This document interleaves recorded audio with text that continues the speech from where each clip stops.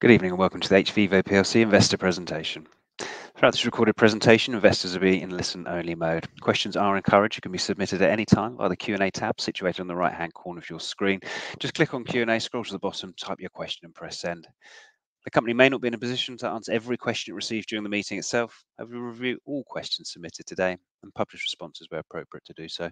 Before we begin, we'd like to submit the following poll. I'd now like to hand you over to Mo Khan, CEO. Good evening, Mo. Good evening, Paul. Thanks for the introduction. So good evening, everyone, wherever you may be, and welcome to hVIVO's first half of 2023 trading update. I'm sure you've been eagerly looking forward to this presentation, as have I. We've had a wonderful 6-month period, so we'll get into the details on the numbers and what's happening in the background to give you a better update of what we've been up to in the last 6 months and also what we intend to do in the next 6 months and beyond. So first of all, some admin to get out of the way. This is the standard disclaimer for the presentation. For those of you who don't know me, I'm Yamin Mo Khan. I'm the CEO of hVIVO. I've been with the company as CEO since February of last year. Prior to that, I've had over 25 years in the clinical research industry. I have with me today our CFO, Stephen. Stephen, would you mind saying a couple of words about yourself? Yeah, hello everyone. Good evening. I'm Stephen Pinkerton. I've been the CFO. I was appointed in October last year. And I've been with the business for about 7 years. And prior to that, I worked in the financial industry with Thomson Reuters and I'm chartered accountant. So, thank you, Stephen. So let's get straight into this first half. So as you know, hVIVO, well, for those of you who don't know, hVIVO is the world leading provider in human challenge trials. We are the number one, in fact, the only challenge trial dedicated CRO in the world. Our mission is to effectively deliver today's healthcare by empowering tomorrow's innovation. I firmly believe that the human challenge trial concept is an underutilized concept when it comes to developing vaccines and antivirals.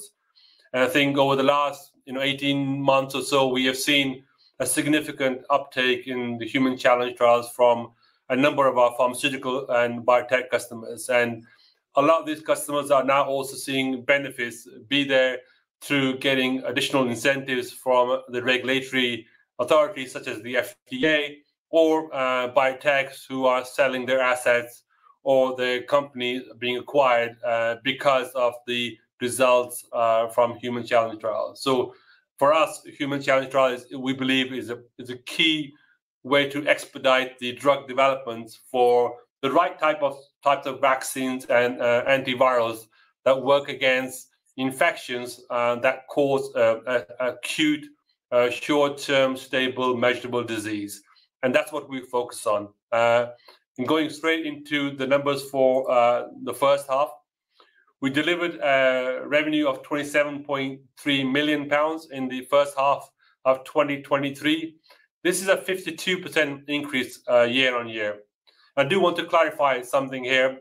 We have decided to report our revenue excluding other income. Historically, we have reported revenue including our other income, but the other income, which consists mostly of R&D tax credit, does not really provide a true reflection of our operational ability to increase the revenue we generate. So for increased transparency and being in line with the common industry practices, we feel that now is the right time to report revenue so you have a better idea about how we are performing as a company. So we will be excluding other income going forward. So like for like, we have a 52% year-on-year increase. I'm also pleased to inform you that we will be expecting to report an EBITDA margin of around 19%. Again, this is a significant increase from the first half of last year. And to cap it all, we have proven to be an extremely good cash generative business. So we're showing increases in revenue, improvements in EBITDA margins, and we have at the end of June of this year a £31.3 million in cash. And this is after, of course, paying the one-off £3 million dividend, which was shared out in early June. With regards to our operational capabilities, as I'm sure you're aware, we've conducted over 70 human challenge trials. And just to give you a little bit of context, our next competitor, we believe, has less than 5 challenge trials under their belt. We've also inoculated over 4,000 healthy volunteers. And patient recruitment is really a key obstacle in conducting challenge trials. And we have put in place some really good people and good systems to improve our patient recruitment. And this is something I will be touching upon later on. To this extent, we've also increased our lead generation. So FluCamp is our marketing platform that we use to recruit healthy volunteers to the different media channels. And we recruited around, we had leads of around 74,000 individuals in the first half of this year. We have, of course, as you may have seen from the recent press releases, introduced 2 new challenge models that we're developing. So HMPV, human metapneumovirus, and also the flu B type of influenza are 2 of the contracts we have announced this year. So we are developing these challenge agents to be utilized in human challenge trials, hopefully in the future. We are also adding new revenue streams. I have spoken to some of you about this already, but one of the key new steps is that we have signed a contract this year with the phase 1 unit to repurpose the healthy volunteers who are not eligible to take part in our human challenge trials. So this is something we are looking to add on to, and of course, there are additional revenue streams that we continue to look at and continue to explore. And for the first time, really in the history of the company, we've been able to increase business in the Asia Pac region. So we signed 2 contracts in 2023 with customers based in the Asia Pac region. And this is something that I wanted to get into this space for a while, and this success is really good, and also shows that we are not just working with the US and the European clients anymore. We do have a more global appeal. With regards to the order book, which personally for me, I see one of the key numbers, especially when you look at forward-looking and potential future revenues we will recognize, was £78 million is the current value of our weighted order book. And remember, it's weighted based on different opportunities. So whether a client has already completed a phase 1, or whether they have some funding issues, or whether there may be other obstacle preventing us from actually recognizing the full revenue. And that £78 million is a 4th or maybe even a 5th year-on-year growth, or say period by period we've seen in the last 2.5 years. The annual target we are reiterating at £53 million. On top of that, of course, there's an additional £2 million of other income. And then for the EBITDA, we expect to realize mid to high teens, more towards the high teens and mid-teens. But of course, we will continue to update you guys as we go on, and we will be providing a full trading update in September of this year. I will now move to Stephen. Good evening. All right, let's take it off there. So Mo's already sort of touched on the strong growth for H1. It is a great start to the year, and hopefully that will continue into the second half. The key drivers for this is that in delivering our revenue is having a strong order book, which we had 76 million at the beginning of the year, and certainly for the first half, fully contracted, and we're fully contracted for the full year. But you do need to start off with that strong order book in the beginning of the year. The other aspect is that we're running multiple studies concurrently. And so in the unit in H1, we had 5 studies of different variants. And so that allows you to make sure that you have enough volunteers to put into the unit. So that also helps drive a strong performance year on year. The study size has also increased. It's now around about just over 100 volunteers, and that helps also continuity. So wherever you get, an IND might, at least IND might not materialize on time, or IMP might not materialize on time on the study, you still have another study which you can accelerate and push through into the unit. So that helps, again, having bigger study sizes to have a strong continuity of work going through. The other aspect is, as Mo's highlighted, we signed 2 full service contracts, but we're still delivering on a couple of full service contracts that we had last year, and those continued being delivered into in H1 2023. And this gives us 2 sort of additional streams of revenue. So the manufacturing stream of revenue grew quite a lot in H2 22 last year, and it continues to grow in this year. So that's adding to the revenue growth year on year. I think what I'm very pleased to highlight is that we have invested in the beginning of the year. We made a conscious effort to drive performance in life sciences. And we've invested in the new BD. We put some lead generation in there, and we've got a lot more activity happening around this business. And I think Mo will touch on that a little later on. But we're delivering 20%. This business has grown 20% year on year, and that is a fantastic result. And we're very pleased with that. EBITDA, as Mo has mentioned, has grown from 12.7% to 19%. And in absolute value terms, EBITDA has more than doubled versus H1 2022. The higher margin has really come down to better utilization, and I've just hinted in when we talked about revenue, is just having multiple variant studies in the unit, which we had 5, and that allows you to have more volunteers in the unit because you can recruit more easily, and so you get your cohorts nice and full in the unit. And therefore, you have much better utilization in the quarantine and staff. And that not only do we deliver more for our clients, but we get much better utilization from our team. Having a strong order book at the beginning of the year always helps because you have consistency of volume of work, and so you can plan operationally much better, and you can start getting the efficiencies that you're looking for. So we're also investing in quality improvement. So it's a combination of good, strong performance last year. So really, in conclusion, the rate of the business profits is increasing.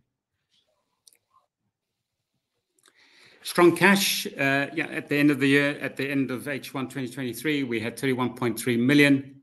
This is up from last year, obviously 15.9 million this time last year, but it was also up from our December figure of 28.4 million. And as Mo has highlighted, this is after the 3 million dividend paid to shareholders in June. So it's a nice growth in our cash from December and compared to last year. The company remains debt-free.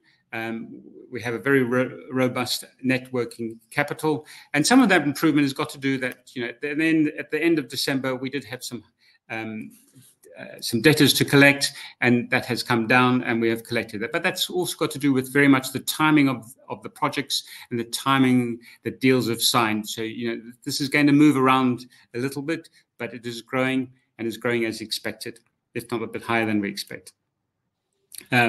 Key drivers. Well, I think we have touched on in previous presentations and things like that. Our order book is contracted. It comes with a booking fee. And so therefore, every time we sign a new contract, we get a related booking fee. Also, the milestones on our contracts are set to fund the next activity. And so with that, because we have a strong operational delivery and we're hitting these milestones, we get the cash up front before we have to deliver. So that allows, so that's also a key driver behind the cash growth. And our capital spend remains very modest. It's very, we have a strong discipline to make sure that we get a decent ROI on any investments that we make. And I think from that, I'm going to hand over back to Mo. Thank you, Stephen, for that. So as you can see from the numbers that Stephen has reported, we have performed excellent across all the financial fundamentals. So I thought it'd be nice to give you a little bit of background on how we are achieving these numbers and why we are pretty bullish about the future and how we think we can hit our targets for 2023 or potentially maybe even beat them and then look into 2024 and what that holds for us. So one of the goals of our team has been to diversify the portfolio of challenge agents. A challenge agent is a virus that we basically manufacture. We develop, we isolate, we manufacture, so it's ready for human clinical use. And then, of course, we need to make sure it's at the right dose. And I will describe that process in a little bit more detail because we are the industry leader. In fact, we are the only global service provider that can provide the full end-to-end service. And this is a really good diagram of the different viruses we have currently on our books. So the green viruses, the variants we have here listed, are currently available for use. So they're fully developed models that we are currently using or at least marketing to our customers. The ones in orange are the ones we're currently developing. And the two highlighted here, the HMPV and the Flu B, of course, are the ones that have been awarded recently. And one of the key things to kind of take home from this is that we now only develop viruses, at least new viruses, new challenge models, with a partner. So we look to develop these viruses with a customer who is potentially looking to do a human challenge trial. And we have been successful in this. And as Stephen mentioned, we have conducted 5 full programs in the human challenge development. And we will continue to grow this. And as I mentioned in my last presentation, we have potential new opportunities in viruses such as the norovirus and Zika and pneumococcal. And of course, we will take full benefit of the opportunity if it arises. This is flexible. We will move and change depending on the market demands. Currently, we don't have a dengue model ready now, but this is something we will be looking to develop if we do get a partner signed up. So what is this unique process that we have? So first step in the whole process is really to get a viral isolate. So this is where basically we take a swab sample from an individual who has an infection, and we take that and we purify it, we sequence it, and then we basically put it into what's called a GMP facility, a good manufacturing practice facility, to grow it to a certain titer so that it can be used for human use on multiple human uses, because we want to have a sufficient amount to be able to run multiple trials. Excuse me. And highlighted below, over the last 3 years, we have developed actually a really good revenue stream just in actually manufacturing the viruses. And this is part of our end-to-end service provision. The second step in this process is to characterize the virus. We do this by running effectively a mini challenge trial without an actual drug. So what we do is we take typically 20 to 30 healthy volunteers, and we give them a exposure to a certain dose of the virus, and then we see whether we get sufficient number of them to become infected. If you have a too low fraction of the individuals becoming infected, we then step it up and increase the dose, and then repeat that process until we have around 60-70% of the individuals infected. Then we know we have the optimal dose to be able to cause infection within a certain patient population. What you don't want to do, of course, is give too high a dose of a virus where everyone becomes infected. And the challenge with that is the viral load in the nasal passage of the individual is so high that even an effective vaccine or antiviral will not be able to overcome this. And we are the world leader. In fact, we are the only company that has done this multiple times in manufacturing these viruses to GMP level, and then being able to characterize it so it can be used in a human challenge trial model. And of course, the final step is to conduct the human challenge trial in itself. This is where we select a number of healthy volunteers. The sample, the number of healthy volunteers within each trial does vary, but we've seen an increase in the number of healthy volunteers per trial, which effectively means that we've seen an increase in the value of the projects we conduct. The value of the project is directly related to the number of healthy volunteers we are asked to inoculate. And what we do is we complete the placebo and the active group to see whether the vaccine or the antiviral works. And one of the key reasons why we've seen an increase in the sample size these days is that our clients now are not just looking at whether the drug works or not. They also want to determine, for example, at what dose does the drug work? Where so previously we would have 2 arms, a placebo and an active arm. Now we have a placebo arm, a dose level 1 and a dose level 2. So all this means is the client is better able to design the phase 3 program, get the right dose for the phase 3, and also choose the right endpoints to give their phase 3 the best chance to show efficacy. On the bottom right here, you can see a list of recent awards that we've had over the last couple of years with regards to this full end-to-end. Now, this is not to say that we expect these to continue at the current rate, because at some point we will have a sufficient body of challenge models that we can use. In those cases, we won't have to do the development process. So we won't have to do the manufacturing. We won't have to do the characterization. We can actually go straight into the challenge trial. So for example, the next client to sign up for a HMPV trial, well, we won't have to do the manufacturing or the characterization, because we would already have a well-developed challenge model.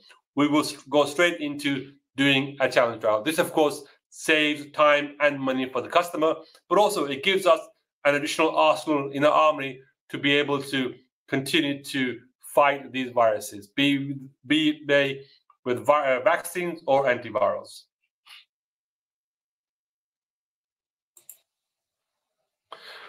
So a brief overview or background on the couple of the new models that we are developing right now. So influenza B is a type of influenza. In fact, there are 4 different types of influenza, A, B, C, and D.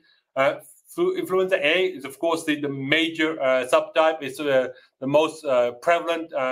When you get influenza, the likelihood is that you would have an influenza A virus. But influenza B is also highly prevalent, or much more than C or D. So around 25% of people infected are infected with influenza B. But the biggest challenge with influenza B is the proportion of the people infected with influenza B within an influenza epidemic is very volatile, which makes it very difficult to conduct a phase 3 or a phase 2 field trial, because you don't know whether you will get a sufficient sample of patients who are infected with the influenza B virus. This, of course, makes the human challenge model the ideal tool to determine whether your drug is efficacious against the flu B variant, because we are, of course, can isolate the flu B virus and inoculate our individuals with that particular virus. So we don't have the complication of not knowing whether a certain person who has influenza or flu-like symptoms is infected with A or B, because we know what we inoculated with in the first place. And currently, there are no vaccines available for flu B. In fact, a couple of the large pharma have recently shown failures in the phase 3 point with regards to showing efficacy against flu B. So this is potentially a good market for us.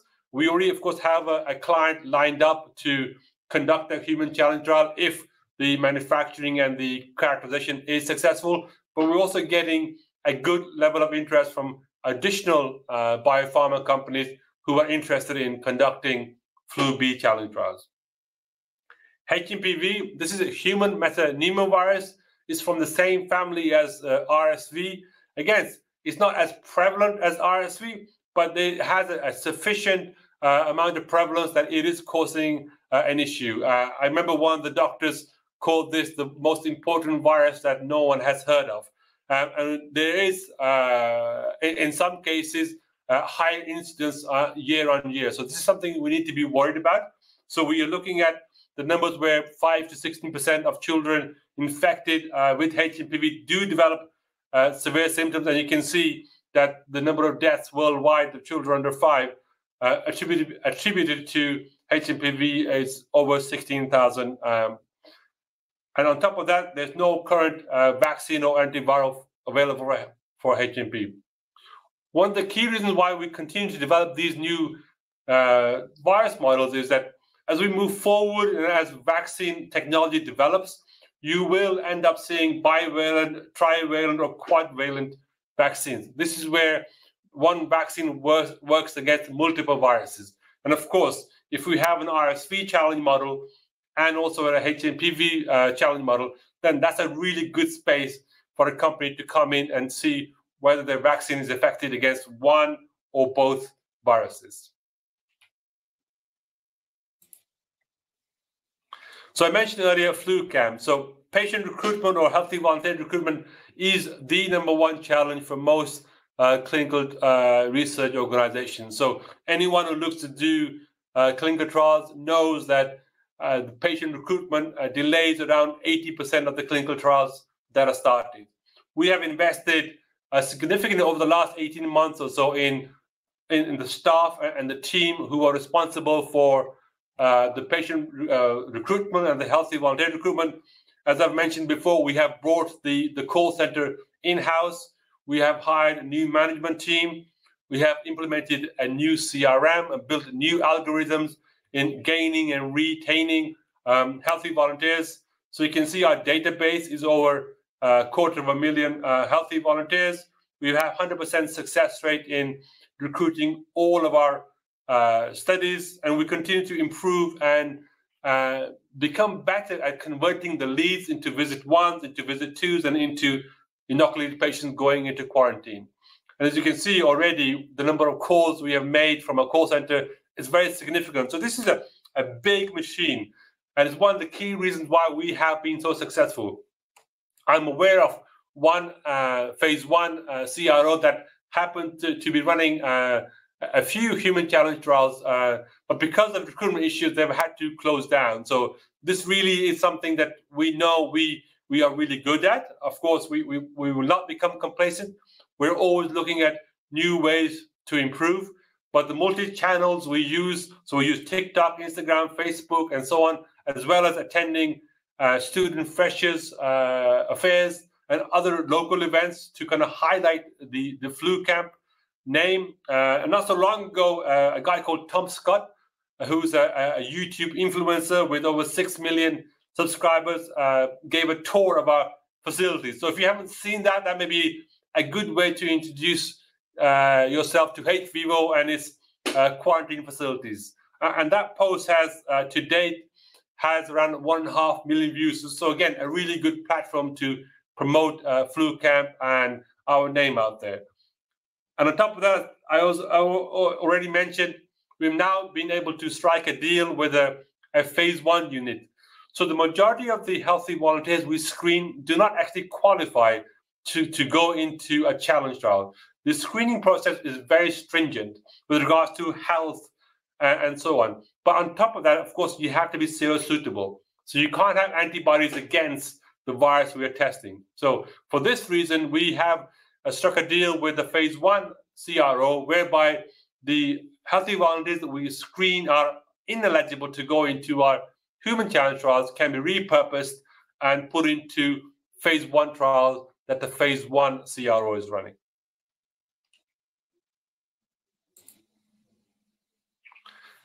So, of course, the number of human challenge trials we are running at the moment continues to go up. So as this graph shows, we've seen a successive increase in the number of trials. So this basically means, of course, that we have more revenue. It's also due to the diversification of the human challenge models we have. And of course, the fact that we can deliver more healthy volunteers in a time frame. And this is something I expect to continue to increase. So not only are we delivering for today, but we're also building for the future. Some of the investment we have made with regards to technology is not just to address today's needs, but also improve the deliverability of 24 and 25 numbers and so on.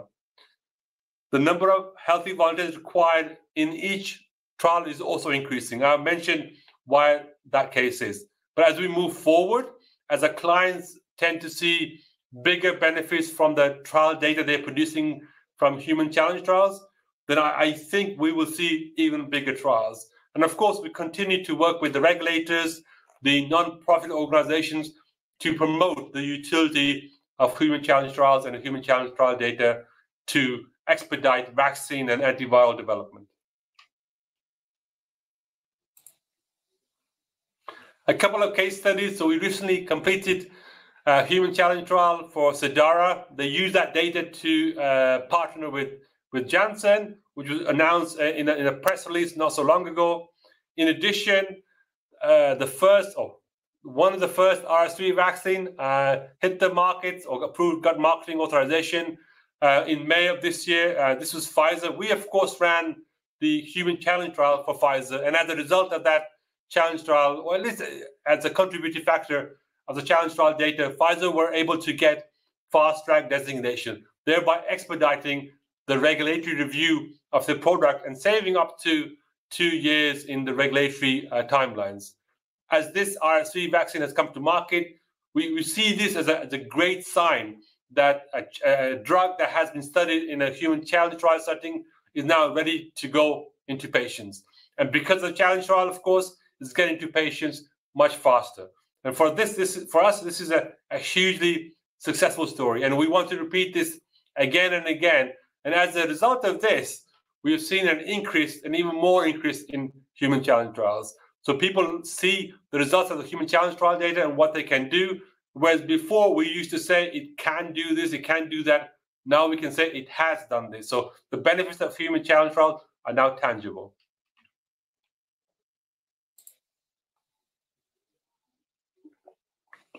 I wanted to give you an idea of the diversification of the pipeline. So the pipeline refers to the sales opportunities that our sales team is currently managing and handling. This is not contracted work. This is potential future work. Of course, not all of this will be signed. Not all of this will happen. Some clients will decide not to do the human challenge trial. Some will have no funding. Some maybe will postpone it about 3 to 5 years, but some will go ahead. But the key reason I'm highlighting this on a slide for you is to show the diversification of our client base. So by geographic region, you can see we now have a client base across North America, Europe, and APAC. With regards to the type of company, we now work with both pharma and the biotech. But the most important pie chart really is at the bottom, and the multicolors you can see in that shows you that we now have interest in multiple challenge trials. Whereas historically, we maybe only have 1 or 2 challenge models that were really contributing significantly to our revenue and our order book. Now we have a much more variety. Of course, each time we add a new challenge model, we open up a new revenue stream. And this is important for us as we plan to continue to grow as fast as we think we are going to grow.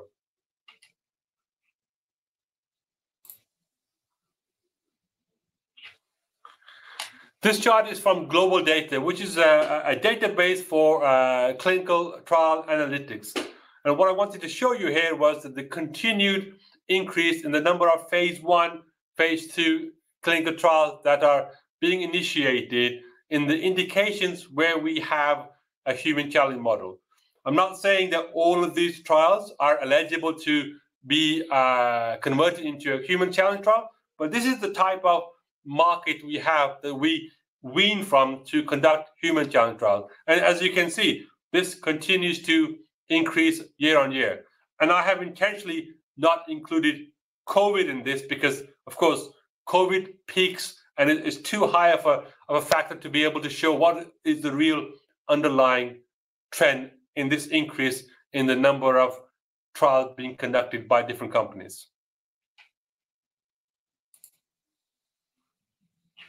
We will continue to add new revenue streams to our portfolio. So one of the items we are working very hard on is increasing our lab services. So we're now actively marketing and selling our lab services to third parties to conduct non-human challenge trial work. And this is something that's currently ongoing. As I mentioned to you before, we have signed a contract to provide clinical site services for a phase 2 or phase 3 trial. The voluntary repurposing I have already mentioned and something that's currently active. In addition to that, we have successfully, as of towards the end of last year, started consulting services, especially in quality assurance and also in clinical development. And this is in addition to the consulting services that Venn Life Sciences provides. Venn Life Sciences, of course, most of you know, is a subsidiary with offices in Breda in the Netherlands and also Paris in France. We have added a new office in Leiden in northern Netherlands in the Leiden Biotech. And that's a great location for us to be in, considering the huge biotech opportunity available in that biotech park. I'm pleased to say that Venn Life Sciences is now coming in its own with a 20% growth in revenue in, year on year. and we have invested in sales and marketing resources there as well to let it begin to realize its potential. Of course, it continues to cater for the human challenge trial that hVIVO works. So the medical writing or the protocol development is conducted by Ben Breder, and the end part of a challenge trial, the biometrics, which includes data management, biostats, is conducted by our colleagues in Paris. And you can see from the chart here, we are marketing the clinical development services that Venn has, and we're now also adding new consulting services to their portfolio of services. As we see changes in the market and new services being offered, such as the advanced therapy of medicinal products, this is gene therapy and cell therapy, and we are beginning to see good amount of interest coming into those regions. Stephen, back to you. Yeah, so I think it's very nice to see that our revenue, our contracted order book of 78 million is up from our December figure of 76 million. And this is after delivering 27.3 million of revenue in the first half. So we're more than replenishing our contracted order book. I think that's, so it's really gives you a sort of a sense of potential growth in this business. I think some of the highlights in that order book is we have signed 2 full service contract wins in Flu B and HMPV. And because these are new models, this will in itself perpetuate more volume of work in future years. But, and it also comes on back of the fact that we signed 4 last year, so only 3 last year. So a total of 5 full service contracts. Some of it is still being delivered as we speak. So it's in great shape. The other aspect is that the order book now also includes 2 Asia Pac biotech challenge wins that we won during the year, and that just shows you the effort that we're starting to put in the BD. There's opportunity in Asia Pac, and so that's growing nicely. I think we were very also pleased to see that a global pharma consulting contract of $3 million win for Venn Services. And that shows, that reflects that, Venn is growing. It's grown 20% for H1. So that is a very nice result. So that 78 million means we're fully contracted for the full year, for the rest of this year. And it was also giving us a very good visibility into 2024. So we've had a very good half year, H1, 27.3 million, and we're holding to our guidance at this stage for 53 million for the full year. Want to make note that we are fully contracted to deliver that 53 million. And as I've just mentioned, we have very good visibility with our order book into 2024.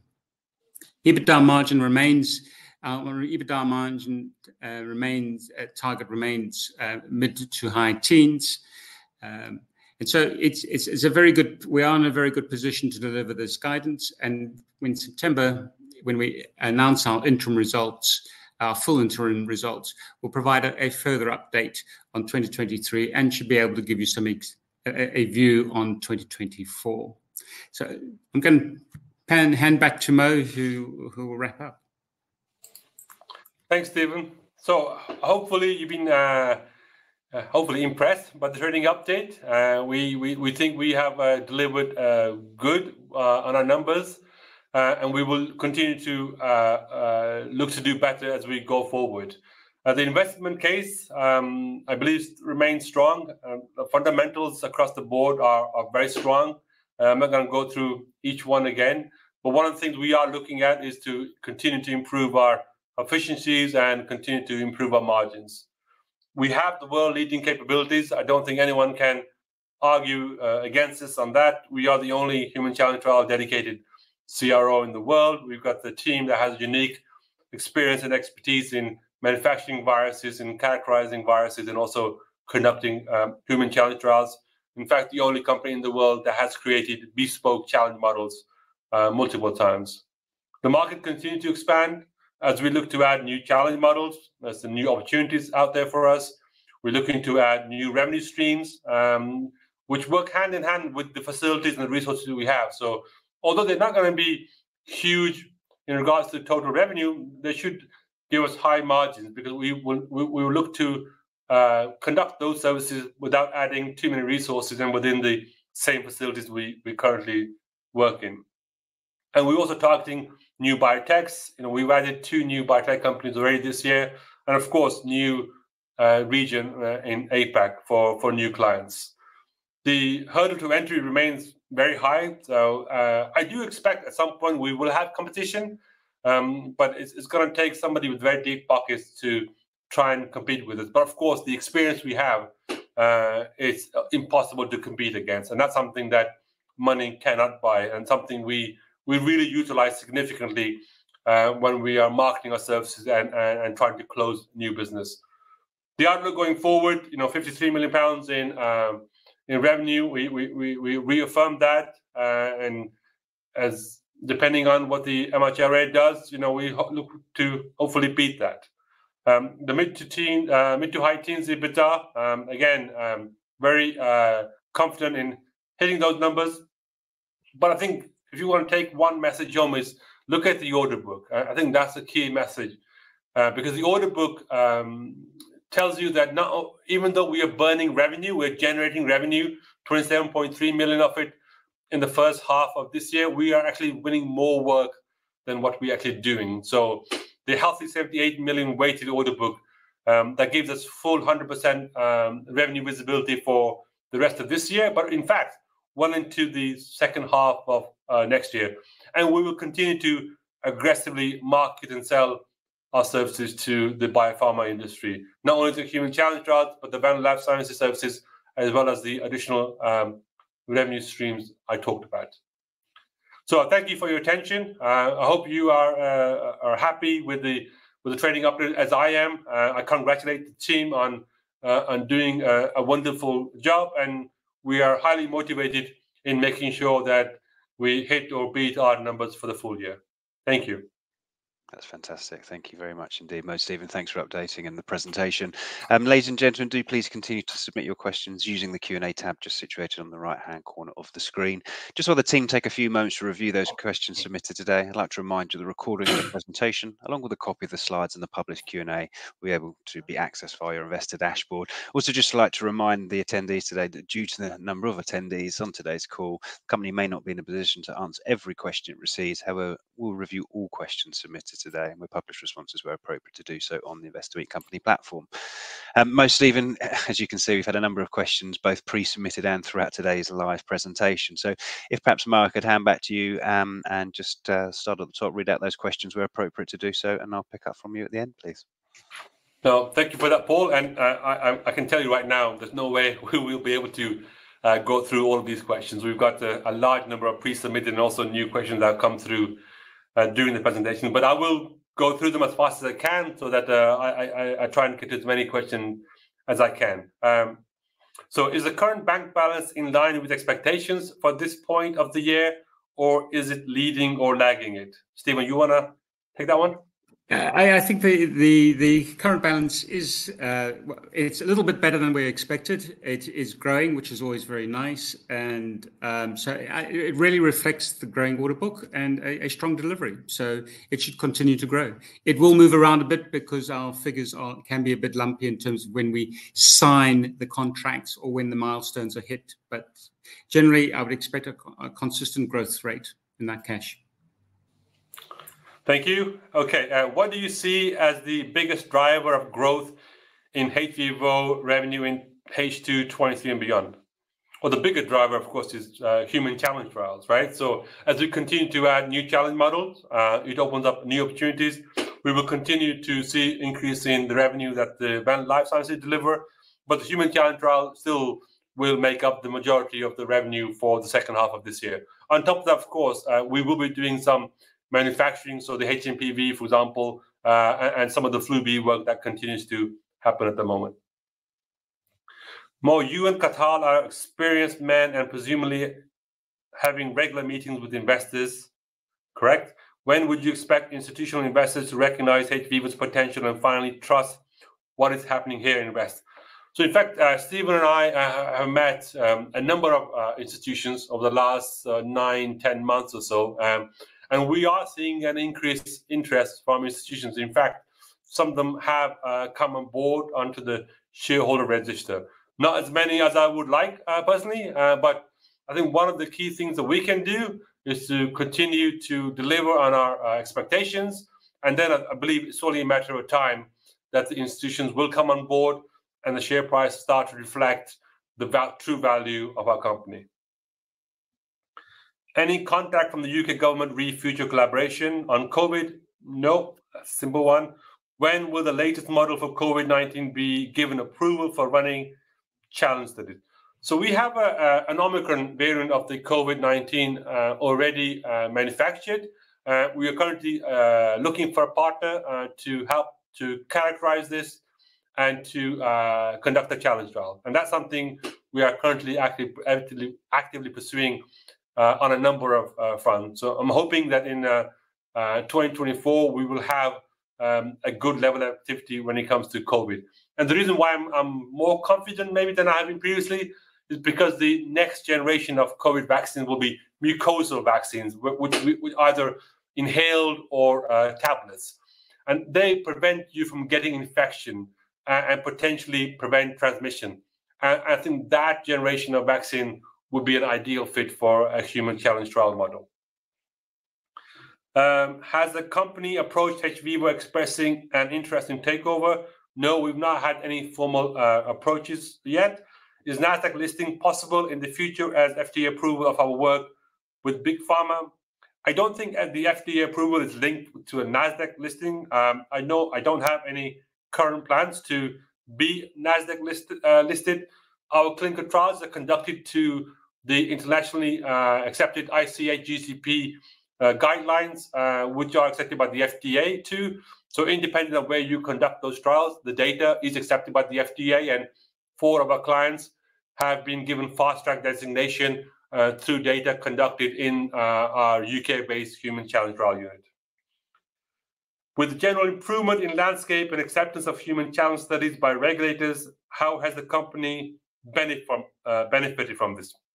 Well, as you can see, the increase in the number of the human challenge trials that we're conducting, the increase in the project size of the human challenge trials we're conducting is as a result of the increase of responsiveness from the regulators. So it has happened more than once, in fact, where a client has come to us that they want us to do for them what we had done previously for a client who has got fast-track designation. So that is currently happening.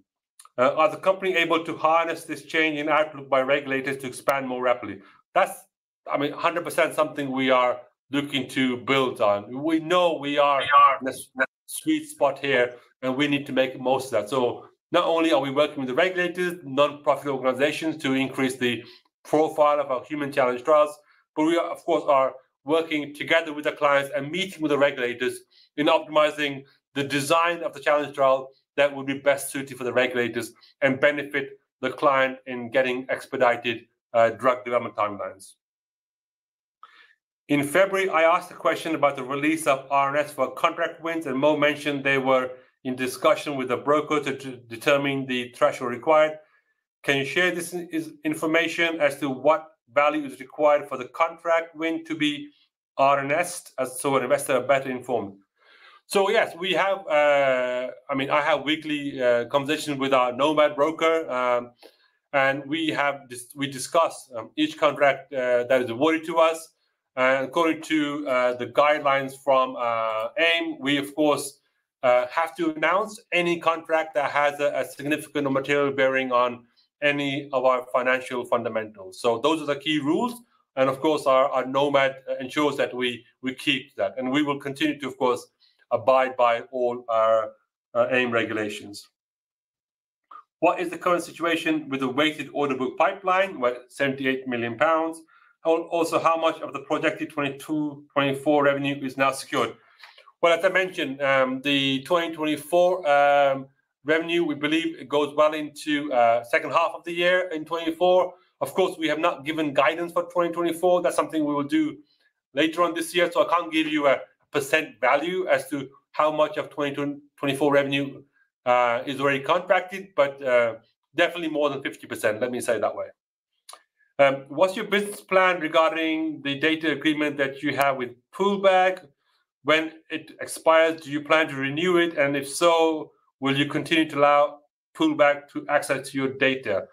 Well, pullback is our customer in effect, so it's really up to pullback to see whether they would like to purchase an extension to the access. So this is something we will be working with them and to see whether the demand is still there. Why do we never see Cathal Friel anymore at some of the company's shareholder meetings? Cathal Friel moved into a non-executive chairman role, and as a non-executive, he's not involved into the day.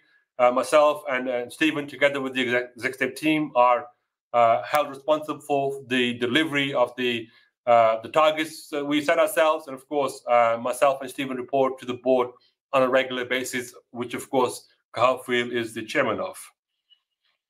The pace of new business seems to have slowed down from previous years. Can you outline the reasons? Well, hopefully you've seen from the order book, it's not actually slowed down, it's actually speeding up. The order book is the highest it's been for a long time that I can think of. And also we've seen an 52% increase in year-on-year revenue. So even though we have generated much higher revenue compared to first half of last year, we've still been able to grow the order book. Would you accept that no contract for 5 months and little communication with shareholders for the same amount of time is not the way to drive shareholder value? If you don't agree, can you please explain? So basically, from my point of view, we, of course, value and cherish our retail shareholders. They are the backbone of the company. I mean, you are part owners of the company, and I'm responsible to deliver value to yourselves, and that's important to me and to the rest of the executive team. And the board represent every shareholder we have in the company. But the continued increase in the size of the project has resulted in continued growth, and I don't see that reducing. We will be doing more shareholder-facing events. So, for example, we will be doing an IMC in September, and we also we presented in April, and we will be presenting, we are registered for a webinar during the Master Investor Healthcare in September. So we will be increasing, basically we will be giving, or I will be more FaceTime. So hopefully that's good. What steps have you taken planning to improve your ratings on websites like Glassdoor? What percentage of your clinical lab employees are permanent staff? So around 80% of our clinical lab employees are permanent. Glassdoor is, I mean, I wouldn't give Glassdoor as a true reflection of the status of what the employees think of the company. I think the people who do register their feedback on Glassdoor tend to have a grudge against the company. But just to give you an indication of our employees, so we've initiated a company-wide bonus scheme and incentive plan, increased our training program. We've actually improved our retention rate significantly. So we're keeping a lot more of the staff than we ever had. So I believe, I know they're happy. Otherwise, why would they continue to be with us? And I think everyone is excited with the continued growth you've seen. I mean, who doesn't want to be working in a growth company, working clinical trials at a cutting edge? Have you determined any methodology to extrapolate vaccine efficacy for lower respiratory tract infection? So this is something we are looking at, but you have to also remember that we don't have many volunteers getting lower tract respiratory infection because we are working with healthy volunteers. But we are looking to see how we can increase the measurement of lower tract respiratory infection to improve the correlation with field-based trials. What does the future pipeline look like? I think I've hopefully answered that question already. Okay, coming to the questions from today. What is the limiting factor that is causing delays at the MHRA, and is it fixable? So it's the resource constraint within the MHRA that has been a bottleneck in the review of new protocols and protocol amendments. We have been working very closely with the MHRA as well as our customers to put together plans to expedite the responses. But we had a risk mitigation policy in place, and that's one of the reasons why we are able to reiterate our full year guidance. Is it fixable? I wish I could fix it myself. Of course, it's a government entity, a regulator, and as much as we can work with them, we are working with them. But we have seen signals of improvement very recently. So we have seen approvals starting to come through now. So I'm hoping that the major impact is already over. Maybe this is one for you, Stephen. How is Venn contributing to hVIVO, considering hVIVO was a merger of the two companies to start with? So Venn Life Sciences provide two services. They do all the medical writing, the synopsis design, and all the CSR report for our challenge study. So as you can imagine, that our studies challenge revenue is growing and is a key driver in the growth of this business. They are also having a stronger impact in delivering that. And as Mo mentioned, in the back engine, at the end of the study, all our provided it's not dealing with big pharma, all our contracts use our biostats, our biometric team in France, who do all our data management and biostats statistical analysis. So they're very involved, and we have a regular weekly meeting with them to update how the challenge business is moving, because they have to contribute to it. Thank you very much. What plans do you have for your increase in cash pile? And well done for everyone's hard work. Well, thank you for the well done. We do have plans for the cash. So watch this space, really. Let's see what happens as we move forward. Can you start? This is one for you, Stephen. Can you start reporting cash split between available cash and cash held in the form of customer advance payment? I ask this from the viewpoint of customer advance payments being non-refundable. Yes, we can do that. It's actually quite easy to calculate off the balance sheet. So when we publish the balance sheet, you can literally take trade debtors less deferred revenue, and that gives you the sense of the cash that we received up front on our clients. Okay, great to see the cash position. Stephen, this is one for you again. What interest rate are you currently receiving on this, please? We do have quite a bit of cash invested, obviously on deposit at stages between 30 days, 60 days, and 90 days. We do also invest across a couple of institutions, well, actually 3 institutions, to make sure that you don't want to have the Iceland effect again. But I suppose in short, the answer is close to banker's rate, and it's flexible. So every time the banker's rate moves, Bank of England rate moves, it also increases at the same time. It's just under that banker's rate, so it's quite close. It's good. How is the mix for the order book developing, e.g. larger or longer individual contracts? So yes, we are actually winning larger contracts, as you would have seen from the RNSs we released this year. Has your order book value increased as a result of yesterday's 13.1 million contracts? So someone's being very astute there. So yes, it has increased, but not by 13.1, because some of the work has already been recognized. And of course, as we continue to generate revenue, it eats into the order book. And then, of course, we need to generate new sales to continue to supplement that. Are currency movements likely to be a factor in the result this year? No, because we don't really have any foreign currency contracts. Do you expect EBITDA margin to continue to increase or plateau? I expect to increase and then eventually plateau. So where it plateaus, well, that's something to look forward to, but continue to increase, I think, is the key take-home message there.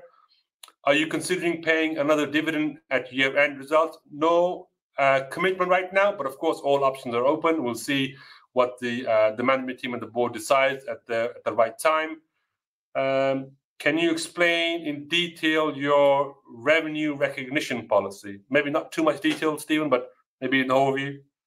Right. So in simple terms, we recognize revenue based on delivery. Our project contracts are very detailed by a line item, and to the extent that that line item is delivered, whether it's an hour or whether it's a unit or whether it's a visit or whether it's a day in the unit, there's a charge that goes onto the client study and revenue is recognized accordingly. So it's very much revenue is recognized on delivery.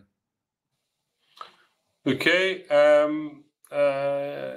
If you're not going to use your cash on hand for acquisition, would it be of interest for a company to institute a share buyback, maybe a quarterly Dutch auction to support the share price during low liquidity periods? So at the moment, I think the key message really is that we are very pleased with the cash that we're generating. The fact that we are generating cash, I think, is a very it's a good plus, let's say. And we will be looking at that together with the board and determine the future path of the company. So all options are currently on the table. What is the guidance? Why is the guidance so conservative for 2023 given the pipeline of work? One of the reasons really is the MHRA. So we just want to make sure that we are a little conservative because we are relying on the third parties like the MHRA to give its approval to be able to start a clinical trial. And that's one of the main drivers. Mo, Stephen, I know you've rattled through a lot of questions there, and thanks for picking out so many from investors. I'm sure they're very grateful. We are just coming up to that hour mark, and of course, all those questions that have been submitted, the company will be able to review any further questions that come in, and we'll publish responses on the Investment Company platform where appropriate to do so. So perhaps at that mark, Mo, I could just ask you just for a few closing comments before we redirect the investors to give you some feedback. So thank you, Paul. First of all, I apologize for maybe talking too fast during those Q&A, but I wanted to get through as many of your questions as possible. But as we will be increasing our interaction with our shareholders, I'm sure you will be given ample opportunity to ask your questions again if you haven't been able to get an answer that you're happy with today. So happy to do that given the right opportunity. I hope you feel as optimistic as I do with regards to the company's future. The fact that we have now consecutively hit our financial targets, I think is really a plus. I'm also very proud of the group of people that we now have employed at hVIVO and its subsidiaries. They're a very strong team, all in the right positions. The fact that retention is the best it's been for a long while means that we're able to create a really good culture within the company. I've received so many comments from external visitors as to how motivated and happy the teams that are working for us. And of course, you have to remember what we do is cutting edge. Nobody else does what we do as well as we do it. So it's not like something that's routine. We are developing viruses and challenge models that have never been developed before and conducting trials that are basically first in class. So thank you for your time. I hope you found this useful. But as ever, I'm here at your service. And if you have any further questions, I look forward to answering those. In the meantime, thank you for your time and thank you for attending this call. Thank you. Stephen, thanks indeed for updating investors and taking so many questions. Could I please ask investors not to close the session, to be automatically redirected to provide your feedback in order the team can better understand your views and expectations. This will only take a few moments to complete and is greatly valued by the company. On behalf of the management team of hVIVO PLC, we'd like to thank you for attending today's presentation and good evening to you all.